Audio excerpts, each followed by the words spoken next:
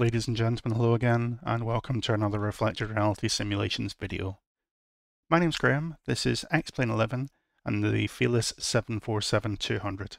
It's part 2 of the video series, and today we're looking at the pilot actions. We're going to set up the aircraft navigation systems, the performance calculations, the INS, and we'll get the aircraft back off the stand, push back and taxi out and take off. Before we jump inside, just a quick continuity note. I did record this video previously as a follow-on from part 1, but I had some issues with the sound recording, which meant I've had to record it again. I've tried my very best to set the aircraft up in the state that it was when you saw it at the end of video 1, but there may be some minor differences in there. I hope we can just work with that and we'll work through it. See, the aircraft's on the stand with the chocks in. The APU is running. The external power is still plugged in, but it's not using it at the moment. Air conditioning's on and running, everything else is pretty much ready to go. So all we've got to do is set up the navigation and the performance. So first things first, we're going to fly the departure from Heathrow, runway 27 right. It's the umlaut departure. And all we're going to do is transfer the information on the chart onto the MCP and the radios. So firstly, it's runway 27 right, we're going to depart on. That's roughly heading 270. And we're always going to leave the aircraft in heading mode for getting airborne. We never get airborne in INS or forelock on this aircraft, always heading mode, just like the older 737s. From the departure, we're going to fly ahead to 3D from the London VOR. Just looking at the London VOR here, we're never going to fly a radial off the London, it's just the distance we're interested in. So in that case, I'll put it on the other side here. I'll put it on the number 2 radio, 113.6. We should get a DME indication from it because it's very close by. We'll just turn on the ident here, make sure we get London.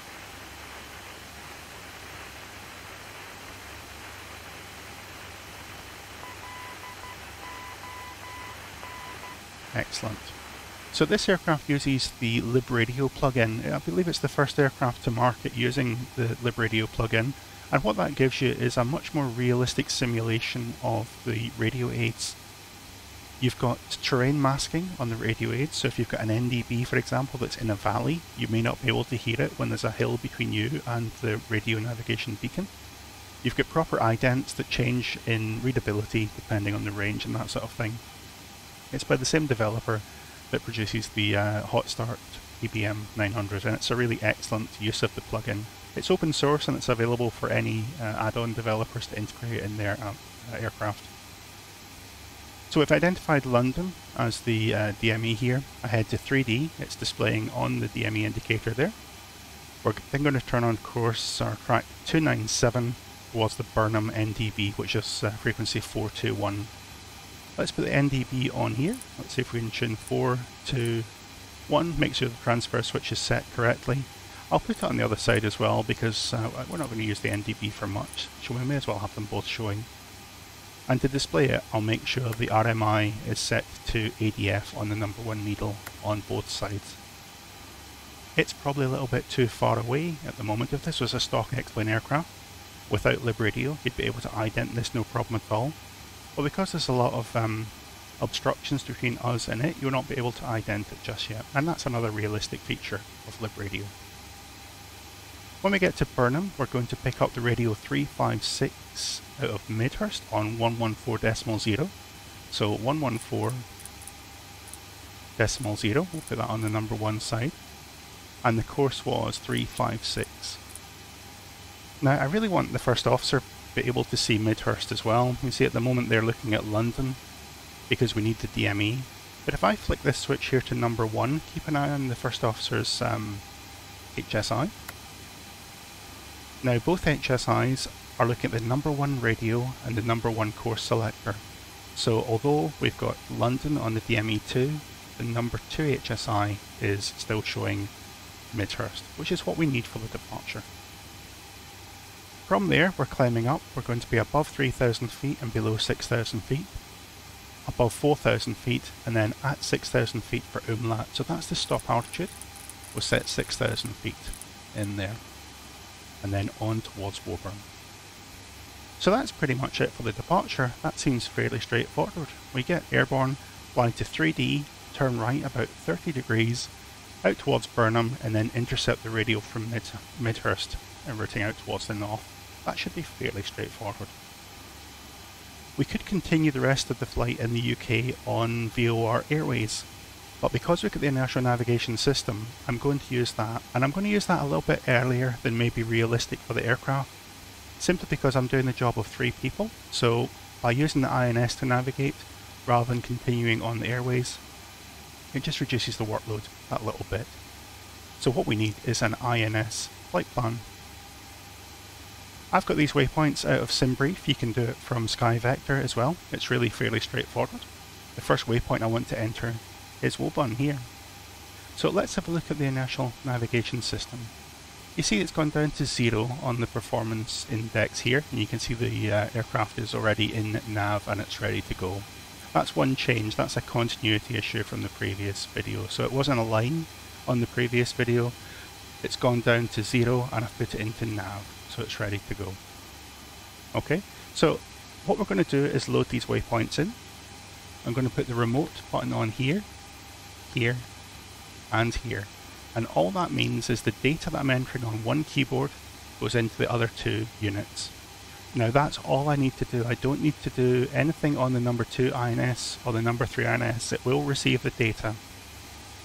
But because we're diligent pilots, I'm going to put it to waypoint mode, select waypoint 1 on both of these, just to verify that the information fills across. So to enter the waypoint, I simply choose waypoint number 1. So select the dial to waypoint, choose number 1 on the thumb wheel, and then we put the position of the waypoint in the same way as we did with the aircraft position.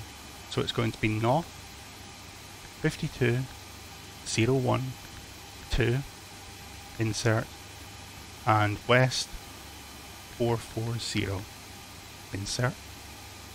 And then we check that that's entered on both of the other units. Remember there's 2 pilots and a flight engineer, so they'd be checking. So I'll set those forward as well to number 2, ready for the next waypoint. And then Welling, so that's north 52.14.8, insert, and west 51.1, insert. Double check that they're all there. Excellent. We'll move on to the next one. Oh, it's already filled in. Look at that. So to save some time, I filled in positions 3 through to 9, so that we don't have to waste extra time on the video. Let's take the remote function off, and what we have to do now is just check those waypoints are all correct, because it's very easy to make a mistake typing this in. If you're typing in Woburn, that's quite easy to identify on an FMS. All these numbers, all very similar and very easy to get wrong. So we check it by using the distance field. Put it to distance time, go to waypoint change and say waypoint change 1 to 2. Verify that distance from waypoint 1 to waypoint 2 is 14. And always check from the paperwork to the device so that you don't get confused. So waypoint 2 to 3, I'm expecting 57. 2 to 3, we get 56, that's close enough. Waypoint 3 to waypoint 4, also 56, so 3 to 4. Oh, yeah. 4 to 5, 71. Close enough. 5 to 6, 62. And so on and so forth. You basically check all the waypoints that way to verify. Now it's important to note I haven't pushed the insert button. The aircraft would still be happily navigating from waypoint 0 to waypoint 1. We're just using that as a check function.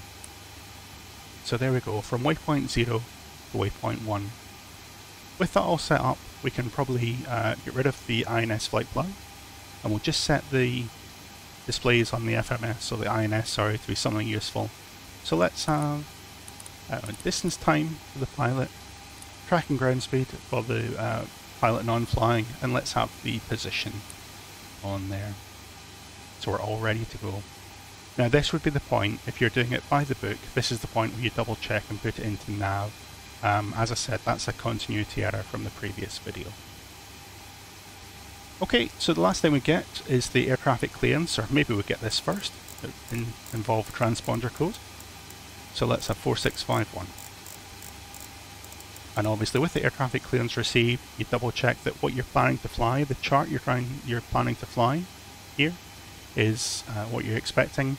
Check your stop altitude, 6,000 feet, and all the navigation stuff is set up correctly. So that's us basically ready to get airborne on the radio navigation, and we can follow on with the inertial navigation system afterwards. All that we're missing is the performance calculations, the last thing you do on the FMS. Unfortunately, we've got that on the EFB device here. So if I go to Performance Calc, we can read the load sheet for the takeoff, or we can read the sim for the takeoff. I'm going to do flaps 20 departure, and in my case I've used the load sheet. So my load sheet figures and my sim figures are very similar. In fact, the only difference is the sim, at the moment the aircraft has not burned the taxi fuel. So when you use sim, it's showing you the current weight, and load sheet is the planned taxi weight. There's about a ton of taxi fuel.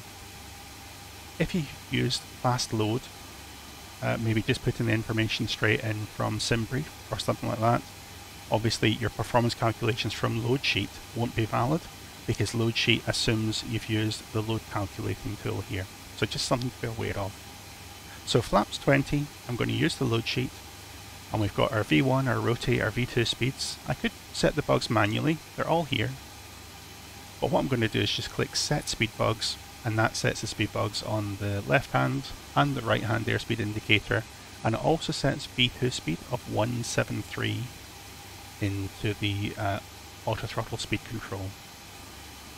So looking at these speed bugs, you've got V1, you've got rotate, and you've got V2 on the amber bug, and then you've got the flap retraction bugs. So at this bug here, passing this bug, select flaps 10, passing this bug, flaps 5, this bug, flaps 1, and at this bug, select flap 0, but you keep accelerating. What you don't have is a bug for your minimum clean speed. But the good thing is that's very easy. For minimum clean on this aircraft, just put 100 knots on your V2 speed. So you go from 173 to 273, and that is your minimum clean speed. So that's the calculations done here. The last few items, stab trim 6.4 units, so let's make sure that 6.4 units is in the green band, which it is. If it asked for something beyond, let's say 7.5, you would have to move the green band back, or green band forward as required. We're not going to move the stab at the moment because the hydraulics aren't powered, but we're just going to make sure the green band is set to 6.4. And the final item is the initial pitch of 9 degrees. So verify the flight directors are on both sides, and then just move the pitch wheel until your pitch command bar goes to 9 degrees. There's 9 degrees. We'll do it for the FO side as well. Now it's important at this point to realise that those pitch bars, it's a fixed index, it's not going to move at all. It's important that the pilot understands that, because on the climb out, if you're used to a modern aircraft like an Airbus or an up-to-date 737, you're going to pitch and follow the flight director command bar. But that's not what we want to do in this case. We need to maintain a speed of V2 to V2 plus 15, or practically speaking, above this amber bar, this amber bug, and below this white bug here. That's roughly where your climb speed's going to be. The initial climb speed, let's say 180 knots is going to be our target. A useful guide on this is on the command bar, we're going to put the bottom of this L bar on the command bar, because the command bar here is for a 3-engine climb out. If you lose an engine on the takeoff roll above V1, this is what you're going to pitch to. So with 4 engines running, we're going to be a little bit higher than it. And when it's time to accelerate, we're going to pitch just a little bit below that with 4 engines running, and that should all work out. It sounds complicated, but it should be actually quite straightforward when we come to do it. Just double check our auto throttle is ready to go in takeoff dry, verify the trims, and then let's get the checklist out. Now before we do the checklist, we're doing this in a slightly different order than what the checklist was designed for, and I'll talk about that as we get to some of the items that don't quite complete. Let's do the before start pilot checklist. Before start checklist, please. Gear lever and lights. Down and check. Brakes. Parked. Start levers. Off. Radios. On and check. Flight control hydraulic power. On. INS. Check and nav. Compasses. Slaved. Window heat. On. Seatbelts and no smoking. On. Emergency lights. Armed. Exterior lights. Okay, so it's stopping there, and the reason it's stopping there is it's looking for the beacon to be switched on. Now, this is, I believe, derived from the TWA checklist from quite a few years ago. These days, we don't switch the beacon on until we're ready to move. So we'd call air traffic for permission to push, they'd give us permission, we'd put the beacon lights on, finish the checklist and push. But in this case, that's very early on in the procedure, and we've got this checklist and another checklist to finish. If you're flying on VATSIM and you call for push and then you finish this checklist 5 minutes later, the controllers might get quite annoyed with you. So all I'm going to do is skip that just now. Flight instruments. And allow the checklist to move on. Check. Altimeters and clocks. 1013. Set and cross check. Radio INS switches. Radio. Radar and transponder. Standby. Indicator lights. Check. Engine and wing anti-ice. Off. Stall warning. Check. Mach airspeed warning. Check. Auto brakes. Check and off. Body gear steering. Arm. Anti-skid. On. Autopilot and flight director. So this checking off for the flight director, that's a TWA oddity. It seems to be that they wanted to do flight director off takeoffs at all times. For me, there's no reason to do that. The Boeing procedures allow you to use the flight director, and the intention is to set it for this 3-engine climb out attitude. But I'm quite happy to leave those flight directors on. As a result, I'll check that item. Takeoff warning. Check. Auto flight enunciators. Check. GPWS. Check. Instrument warning. Check. Flight director computer selectors. Check. Instrument source selectors. Normal. Reserve brake valve. Closed. Spoilers. Down. Static selectors. Normal. Oxygen mask and regulator. Check and emergency off. Brake pressure. Check. Stabilizer trim. Check and on. Rudder and aileron trim. Check. Checklist completed. Excellent. So it's just the beacon light really that we're missing there. Let's go on to the next list and we'll run the flight engineer checks. There'll be a few more items on this, and it's the same reason we'll skip them. It's because we're not quite ready to push. We just want to get the majority of the checklist done. Let's go. Battery. On. APU panel. Check. Auxiliary power. Check. Engine oil quantity. Check. Fuel quantity. 13935 kilograms. Fuel panel. Check and set. Pressurization controls. Check and set. Bleed controls. This. Okay, again, that's the aircraft is still cooling the cabin down because we're not quite ready to go yet. So I'll skip that just now. Hydraulic quantity. Check. EPR computer. This. Again, TWA want to take off in the go-around mode. I don't understand that. I've looked at the manual. I don't know why they do that. They seem to be quite unique. So let's ignore that and we'll take off in takeoff dry rating. Circuit breakers.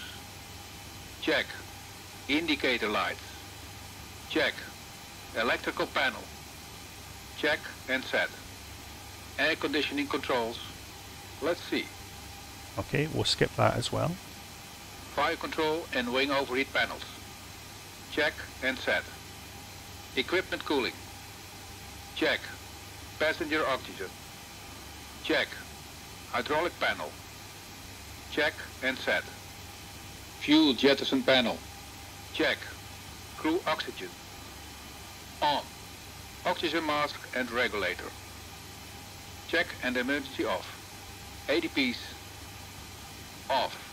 Checklist completed. Excellent. So that's both of the checklists done. What we'd do now is we'd speak to our ground crew and ask them if they are ground checks complete.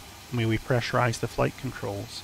Because what I need to do is to get positive brake pressure. You see my brake pressure is down just a little bit. So I'll set the pumps on for the brake pressure and the body gear steering, and then we'll get everything ready to go. So flight deck ground are recliff pressurised controls, A-firm pressurised controls. We come over here. I'm going to switch one of the packs off. I'm going to switch the air demand pump on, number 1. And just before I do the next item, let's look on the outside. You can see with one of the pumps running, 2 of the 4 elevator surfaces are pressurised. We'll come back in here and we put the electric system 4 pump on. So we've turned this pack off so that this air pump can use some of the bleed demand. On the real 747-200, the bleed demands are quite limiting, so we've got to be careful of the EGT on the APU, make sure we don't overload it. That isn't simulated in this particular model at the moment. As well as that, we can also open the bleed valves because there's an interlock on the bleed valves. It prevents you from starting the engines unless the bleed valves are in that position. While we're here, just double check the fuel pumps are on and double check your engine oil quantity and the pressures are all good. Having done that, we'll reset the brakes just to make sure the parking brake is set. And with the 747, it's got proper Boeing brakes, so we need to hold the toe brakes ground. Disconnect and ground set power. the parking brake. Parking brake released. Parking brake set. So we've reset the parking Ground brake power disconnected. and they've disconnected ground power. Now obviously your ground crew would have done that as part of showing up at the aircraft as well. But because we've reset the parking brake, we can also remove the chocks as well. So in here, remove Cockpit chocks. to ground. Remove the chocks.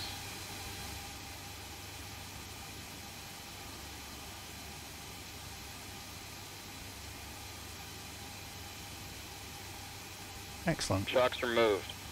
So at this point we'll say, are you ready to push? And they'll respond in the affirmative. We'll get better pushback and we'll start the pushback. Ground to cockpit. Please show me where you want to go. So let me delete this and we'll talk about this as well. Because we've got body gear steering, if I was just to leave the aircraft here, it would stop with the body gear rotated and that would make it difficult to steer the aircraft. So I'm just going to push it back a little bit and pull it forward in a straight line to make sure it stops in a straight ahead Ground position. to cockpit. Tow is driving up.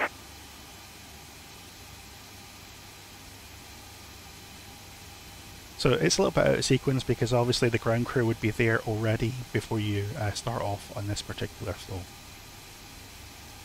We'll call air traffic for permission to push and they say push approved. With that we'll verify that the INSs are in nav. We'll put the beacon light on up here. We're going to verify the seatbelts and the fasten seatbelt signs are on. We've got body gear steering armed. On the engineers panel we'll switch off one more of the air conditioning packs. We're going to make sure everything else is looking correct on the electrical panel. We'll switch off the galley power because we want to minimise the load on the APU during start. We've got pressure on the number 1 and on the number 4 Okay, hydraulic all system. doors and hatches are closed. Ready to connect. So let's just have another look at that checklist. The exterior lights we've fixed, we've got the beacon on. Bleed controls, we've sorted that out, the bleeds are on, we're still running on one pack to keep the cabin cool. Air conditioning, we'll switch that last pack off before we actually start, and everything is mostly done. We should probably put the transponder to transponder mode as well now. That's a more modern thing that you always have the transponder on when you're moving on the apron.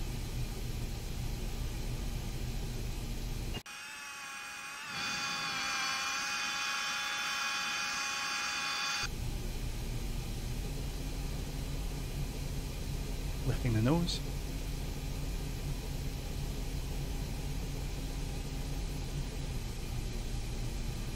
Tow connected and bypass pin inserted. Release parking brake. Parking brake released. So parking brake released. Starting pushback and you may start engines. Timer's running. So pushing back, we can start the engines. We'll switch that last pack off. Verify the fuel pumps are on again. We're just going to double check all the engine oil quantities one last time. We're We're going to check that we've got sufficient bleed pressure for the engine start and the bleed valves are open. So let's start engine number 4 first. Start valve. Ready to start the engine. Goes open. Ready for engine start. And I'm going to hold the number 4 engine system 1 to ground start. Starting engine 4. Starter valve open. Starter valves open. N2 is increasing. We're looking for the oil pressure to increase by about 15-16%. There we go, oil pressure. When it gets to 20%, 20% and 2. we put the number 4 engine. Fuel on. Fuel on. Check the EGT. Light up. Check the acceleration on N1. Verify the oil pressure is coming up. Check the acceleration. Starter off. Wait for stabilize. Engine stabilized. Excellent. Look at the pushback. There you can see the body gear steering on the 747. This is why we have to be careful that we don't stop in the turn, because with that steering on the main gear turned and 350 tons sitting on it, it's going to make it quite difficult to move. Let's start engine number 1. Starting engine 1. Starter valve open. As the starter valves open, you can see the pressure drops. You can see the N2 is increasing.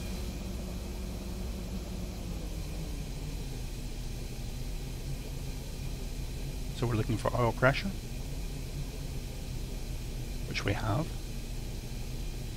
20%. And 2. Fuel on. Fuel on. Check the EGT increases. Light up. Monitor the EGT.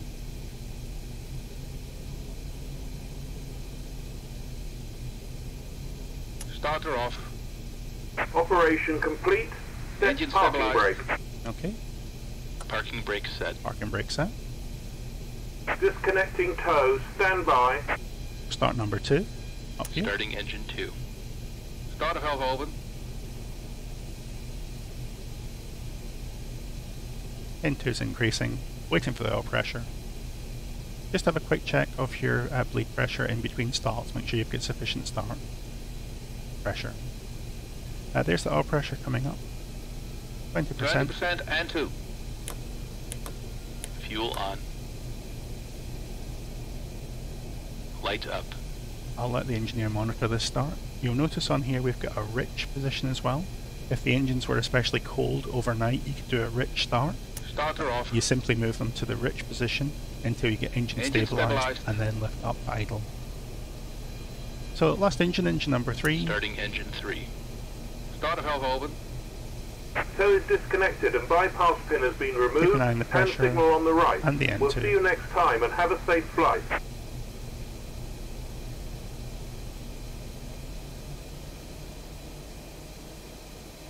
Oil pressure is increasing. 20% and 2. Fuel on. Light up. EGT is rising. Here's the tug driving away. Then there's a man with a steering pin there. Starter off. Waiting for the engine stabilized. Engine stabilized. Okay, and that's all 4 engines started. We'll do the pilot stuff first. Obviously this would happen simultaneously on the aircraft. Start valve goes to disarmed. Double check that all the ground start switches are selected off. We're now going to put the probe heaters on. Verify the lights are set accordingly. We'll come across onto the engineer panel. We'll switch off the APU bleed air because we're finished with that now. And now we need to transfer the electrics over. So as we did when we're starting the aircraft with the APU and the external power, we have to always check the frequency and the voltage for each of the generators. We'll do it in the same sequence as we started the engine. So generator 4, 400, 115. Generator comes on bus and you'll see that knocks one side of the APU off, one APU gen off. Number 1, 400 and 115, close. I think you see how this goes now. Number 2, 400, 115, close. Number 3, check and close. With that, we can close the split system breaker and we are pretty much done with the APU. I'll put the galley power back on again because the power transfer has happened. We'll put the packs back to on. Do number 1, number 2, number 3. air pumps, we can put those to auto, because at the moment the engine system is, like the engine pumps are providing pressure, the demand pumps are standing by just in case. You'll notice the electric hydraulic pump switched itself off. That toggled off automatically as soon as the hydraulic pressure was there from the engine pump. We'll close the cap. And finally up here we'll put the aft cargo heat switch to normal. Having done that, we can come back to the pilot's actions and do the standard pilot stuff. So I'll set flaps to flaps 20. There's 1, 5, 10, 20. I'll set the trim. We can either do it with the levers here or we can use the key binding. 6.4 is what we're looking for. That's set, it's inside the green band. Double check down here, make sure that the rudder trim is neutral. Sorry, the aileron trim and the rudder trim are neutral. Rudder trim's here, and the aileron trim you'd see up here.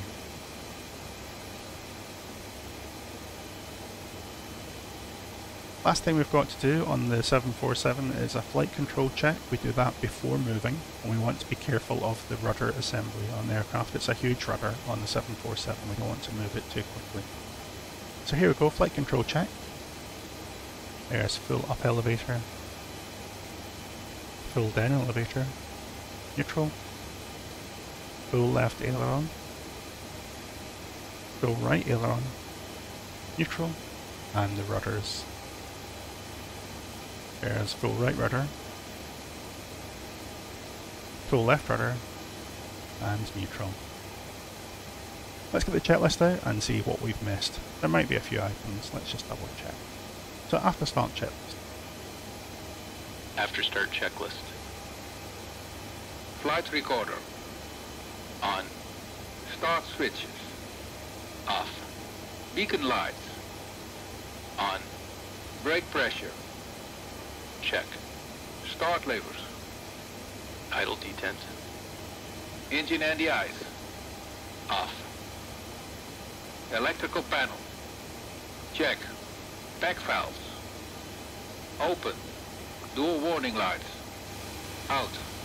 Hydraulic panel. Check. Flight recorder. On.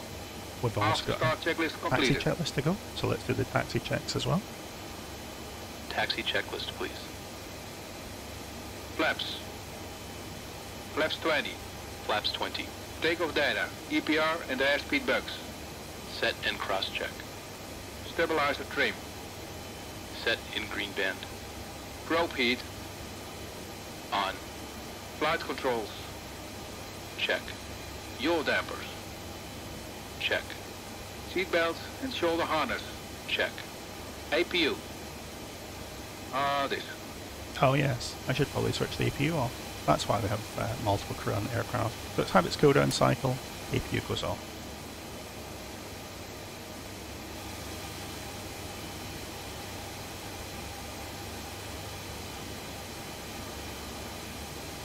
Any second now.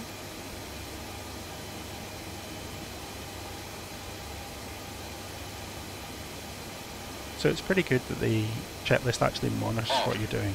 It makes sure you're not doing the wrong Fuel thing. heat. Off. Totalizer and gross weight. Set. Flight engineer and pilot panels. Check. Aft cargo heat. Normal. Seat belts and shoulder harness. Check. Taxi checklist completed. Okay, we've just got the before takeoff checklist to go, and then we're good. So we'll request permission to taxi from air traffic. They're going to tell us to taxi out. For us, we're going out to runway 27 right, which is here. So we're basically going to go ahead here, turn right, out on the parallel taxiway, all the way down for a full length departure. So tax lights coming on. We're clear ahead, we're clear left, we're clear right, and brakes on. Parking brake released. So we'll use minimum power to taxi.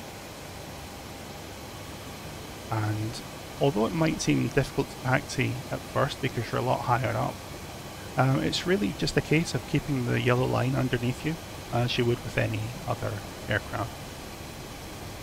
On some really tight corners you may have to go slightly outside the yellow line with the nose gear to make sure the mains stay on the correct centre line. But really on a big airport taxiway it shouldn't be an issue.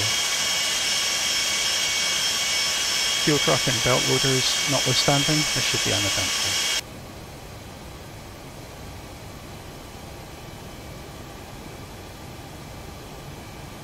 So we've got the ground speed indicating on the HSI. On an A320 you'll be looking at 10 to 15 knots, 10 knots for a tight turn. And there's no reason why the 747 can't go those speeds as well. You probably wouldn't take it up to the kind of 30 knots that we can taxi in a straight line on the Airbus, just because it's a little bit bigger, there's a lot more brake energy to slow it down. So around we go. If you're having trouble steering, check the options menu in your EFB. I've got tiller control on my joystick paddle, the throttle paddle. You can use rudder pedals obviously as well. But just make sure it's set correctly. It gives you the option to choose what you want to use for steering. So now that we're out of the cul-de-sac and an unexpected power increase wouldn't be as big of an issue, we'll come down onto the panel here and I'll make sure that it goes into auto throttle EPR mode, take off dry. It's still selected off, it just means that if we were to split that on it would have a power increase now.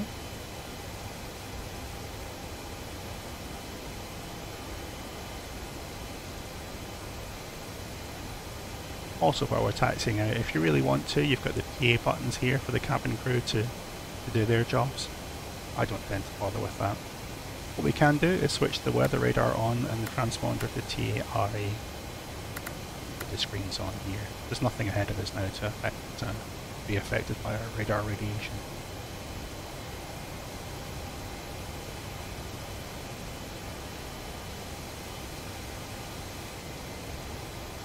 So if you read the procedures for this aircraft, if you've got some of the real world documents for this aircraft, you might be tempted to try and do things exactly as per the manual.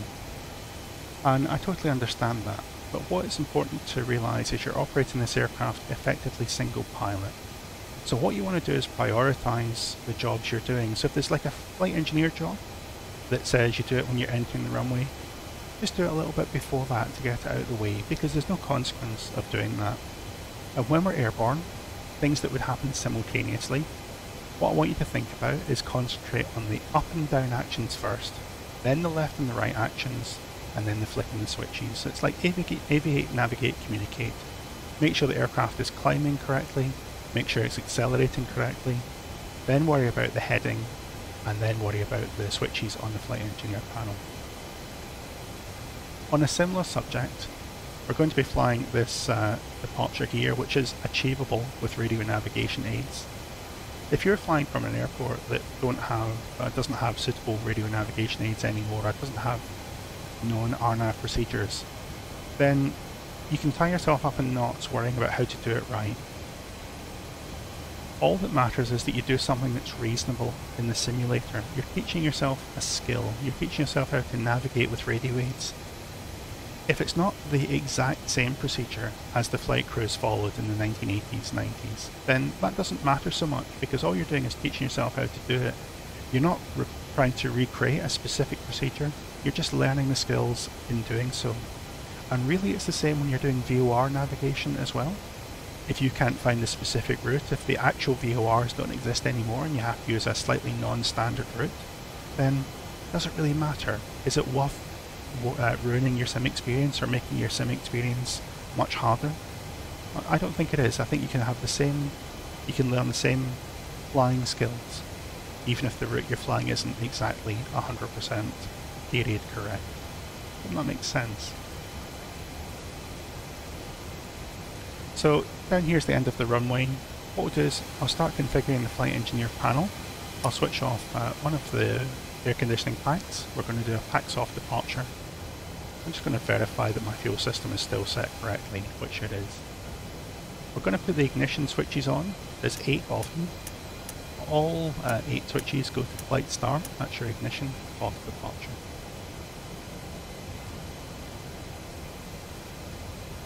You'll notice back here the press light on the body gear steering. That tells you the body gear steering is armed and ready to go. We want to disarm that before we apply takeoff power, and that's the switch up here. Just close the cap and the switch will go off.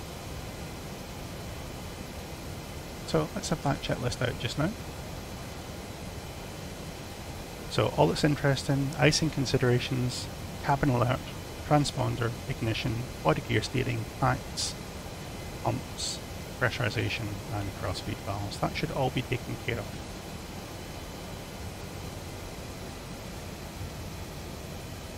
Let's switch one of the other packs off, so we're down to one pack again. We'll do the final pack just as we enter the runway. And you'll find you need a little bit of power to keep it taxiing. When it's at very heavy weights, it won't taxi on idle thrust. And I think that's fairly realistic. I know that at very heavy weights the Airbus needs a little bit of power. At most lighter weights it's happy just to motor along at idle thrust.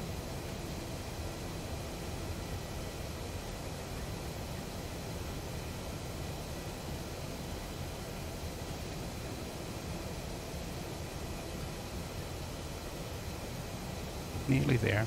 It's a big airport, Heathrow. When you're just learning this aircraft as well, I've seen some videos and some reports on the forum and the Discord, and people demonstrating the aircraft, and they're using it at very, very light weights. What I'd say is it's always better with this sort of aircraft to load it up to a heavier weight to get started, because then everything just happens a little bit slower. It gives you a little bit more time to think.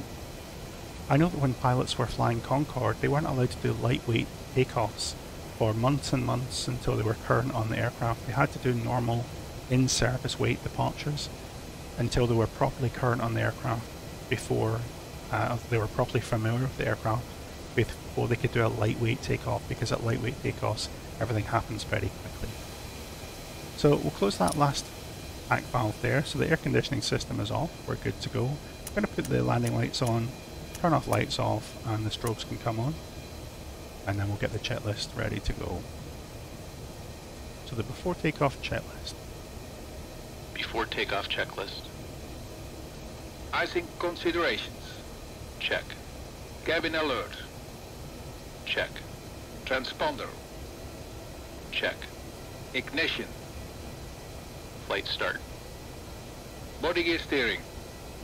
Damn. Okay, so that's fine. We'll skip that just now. Pack valves. Closed. Pressurization mode selector. Auto. Fuel boost pumps. On. Cross-feed valves. Check. Before takeoff checklist completed. Okay, so the reason the body gear is still armed is because I've still got a 90-degree turn to go here. That may require the body gear steering. So we'll start the turn.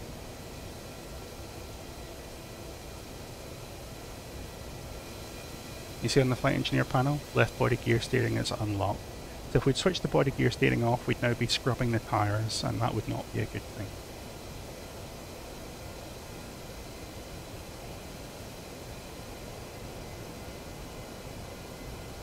So obviously at this point we'd be ready to go, we'd get our air traffic clearance for takeoff. So I'm just going to line up, I'm going to roll ahead until those body gear steering lights go out, and then I'll close the body gear steering cap here, and we're good for takeoff. Before we release the brakes and do it, we'll just have a think about that procedure just to remind ourselves what we're going to do. Parking brake set. Set the brake just now. So, as I said, we're going to pitch to maintain V2 to V2 plus 15. That's approximately this L bar sitting on top of the pitch index there. But we have to fly it. We can't just blindly follow guidance because this is a fixed reference. We're going to climb ahead until we get to 3D from the London DME. Then we're going to turn right onto course 297 towards the Burnham MDB. We'll arm, forelock, and pick up Midhurst. Should all make sense. In this version of the aircraft, there's a little bug with it, or seems to be a little bug with it. We're still checking it out, but it's best to use the autopilot rather than just try and follow the flight directors, because on the flight director pitch modes it seems to be getting confused at the moment. It may not be an issue, but it's just something that's been reported. So we'll see how this does. This should be effectively a normal departure for the aircraft. Parking brakes released. Parking brake released. And what we're going to do is apply thrust until we get the stabilized. Fall.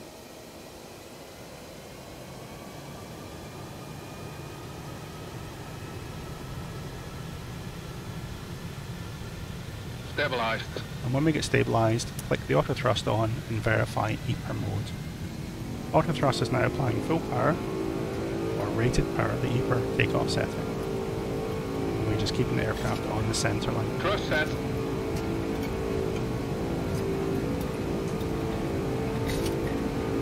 knots.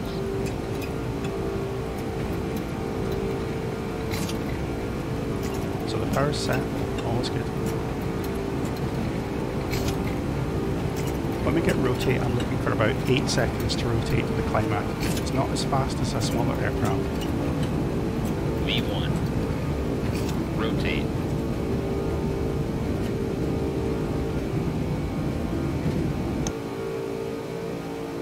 Positive rate. Gear up. Gear up. So they're pitching just beyond that target. Looking at my airspeed indicator now, I'll just trim it for there. That looks to be a reasonable pitch attitude, maybe about 12.5 degrees. Speed's washing back, I'll just lower the nose ever so slightly. Just keep wings level. Gears up. And we're looking for just about 1,000 feet. So there we go, 1,000 feet, I'll go Command A, and I'll flick the system into vertical speed mode, and I'll lower the vertical speed dial down to about 500 feet and select the altitude. There's above the flaps 10 bug, so flaps 10 can be selected. This can have on 3 miles.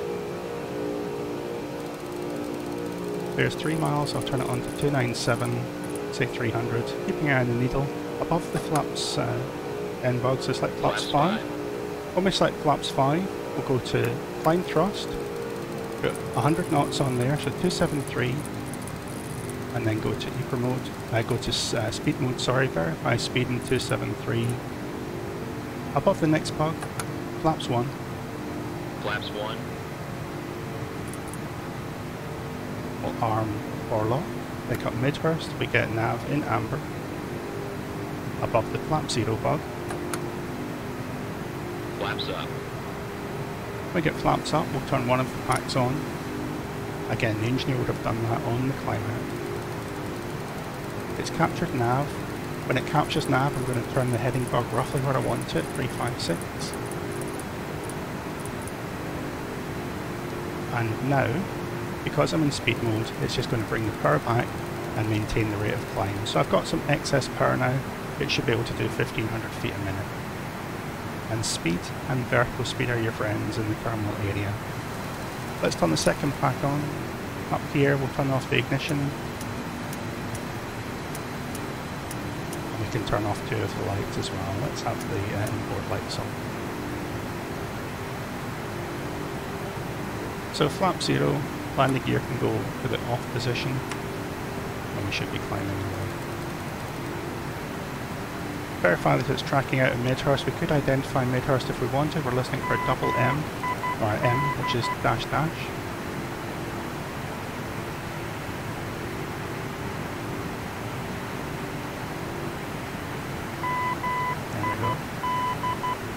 Mid. And obviously we're heading out quite happily towards inlet and Melbourne just now. What I want to do is to put the INS in charge of navigation. If I flick this switch here to INS, we can see what the INS is planning to do. The autopilot is still steering on the VOR, so nothing to worry about there. I just want to tell the INS to go from here to Woburn. So waypoint change, 0, 1, insert. It centres the line there. I'm happy with that. We go to INS and I've got nav steering. So now the INS is doing all the business.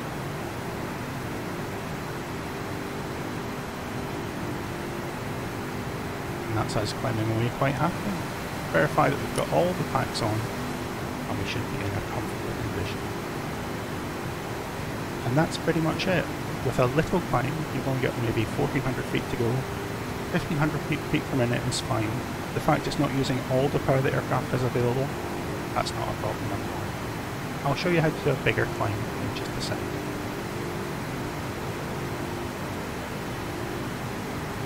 Down to level off. There you go, 5,000 feet. She's going to be a little bit low on the altitude, but remember these are modern charts. These altitude constraints are based on modern aircraft performance, not a heavyweight 747-200 from ages ago. So don't worry about that too much. It's really only the terrain considerations I'd be concerned about.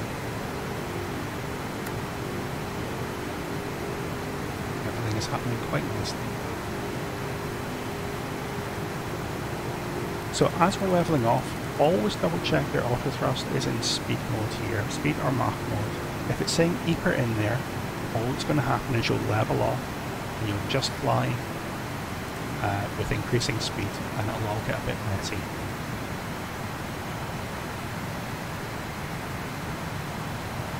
So there we are, levelling at 6,000 feet. If I get another climb and I want to go up to, let's say, flight level 80, it's a low transition in the UK, so let's just dial up the altitude selector, 80. And we'll see that what happens is it goes into alt select amber and it applies a vertical speed. You can see what it's targeting here, it's going for about 1,000 feet a minute, and that's fine. It's just going to find its way all the way up to flight level 80. Everything is quite simple at this point. The flight engineer's got a job to do now. He wants to try and keep as much fuel in the main 4 fuel tanks as possible. We don't want to always run off the centre tank on takeoff, that'd be a bad thing. You don't want one fuel source feeding all the engines. But at this point, it's going to be quite safe. So what I'm going to do is I'm going to open the crossfeed valves number 2 and number 3. So crossfeed valves are both open. Verify the fuel pressure doesn't fluctuate. And then I'm going to set the boost pumps off for number 1 and number 4. Notice the pumps we change have got the red background. These pumps 2 and 3 stay on all the time.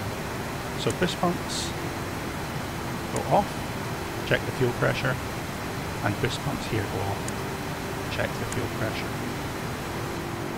Just check the aircraft's navigating fine, 1,000 feet to go, we're in speed mode. So you're probably wondering, why is it using just this fuel now? Why isn't it still feeding from this fuel? When these pumps are on and this fuel tank's open, why is it only using this? Well, that's because these pumps here in the centre tank are override pumps and jettison pumps. They run at a much higher pressure than the main pumps, so it will use this fuel in priority. But when this tank empties without changing anything else, the 2 and 3 pumps will take over feeding both engines without any concerns whatsoever. We'll put the fuel heat switches on just now, put them to auto.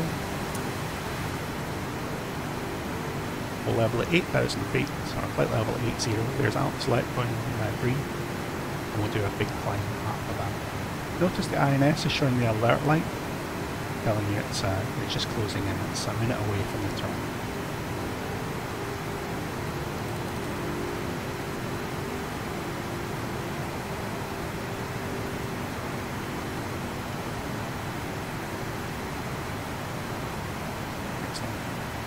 So let's say I want to do a big climb going from flight level 80, let's go all the way up to flight level 300. So I'm just going to spin the altitude selector up to 300. But rather than doing it in vertical speed mode, which is not great for a big climb, I'm just going to put the power to EPR mode, it puts the throttles forward. Verify EPR here, and then put the vertical mode into IAS. And with the vertical mode in IAS, the aircraft is going to follow or maintain whichever speed it has selected. If you use the modern aircraft, don't be confused by this auto throttle speed dial here. This is only an auto throttle mode, it doesn't control the speed pitch mode. Okay, so it will maintain 275 because that's what we had when we selected it. And while we're talking about that auto throttle speed dial up here, I hope you noticed that I went to climb thrust when we were in EPR mode on the takeoff, but I didn't select speed mode before I'd selected the minimum clean speed, the 273, because if this was still V2 at 173 and I went speed mode down here, it would take all the power off, and we really don't want to do that.